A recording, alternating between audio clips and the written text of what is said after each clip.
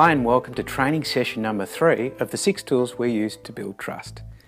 Today we're talking about video production, more specifically creating footage using an iPhone 4S. You see, there is more video horse-making power on your mobile phone today compared to the expensive cameras from only a few years ago.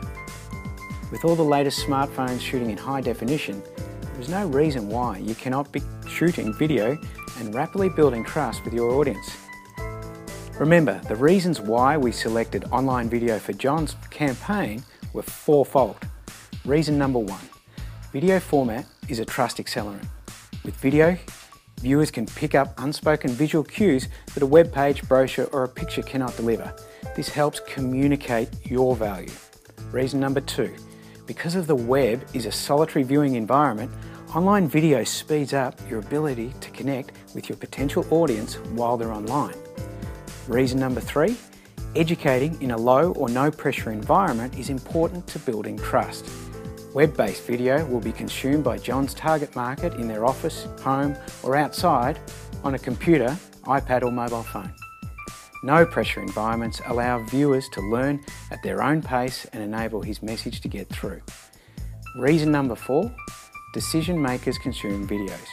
Farmers are business owners and they'll decide whether they're going to spend $5, $10 or $20,000 with John or with someone else.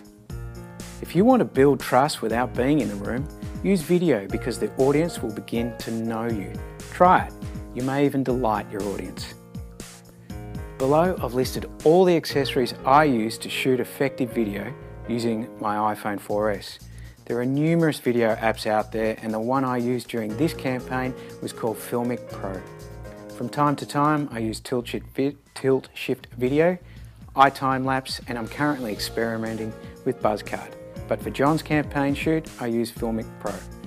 This background was shot on my iPhone with iTime-lapse. To make your video effective, make sure that you get a microphone and an audio adapter for the iPhone. You must have good audio to make your videos work. There are links below for them too.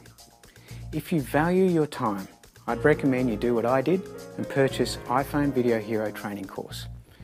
It is comprehensive but also simple to learn. The author is an ex-BBC video professional from the UK and has applied his knowledge to iPhone video production. I found that I ripped through the training in no time and could quickly apply what I learned to my video production. It's ninja tip time for advanced users. Try filming on a green screen background like we're doing right here with this video. I used a green curtain bought from Spotlight. In the next training session I'll show you the simple editing software I use to clean up my iPhone video footage. Right now you have a powerful production tool in your back pocket. It's time to use it to become a master influencer in your market. You don't have to get it perfect, you just have to get started. You'll create a point of difference in no time. Remember, it's easy when you know how. In the next training video, I'll show you the simple video editing software that I use to edit the videos and the secret tips where I get my sexy intros made, just like the one at the start of this video. Are you shooting video for your business on your mobile phone? If so, leave a link so we can view it below. If not, why not? Tell us why in the comments section below. My name's Wes Ward. Bye for now.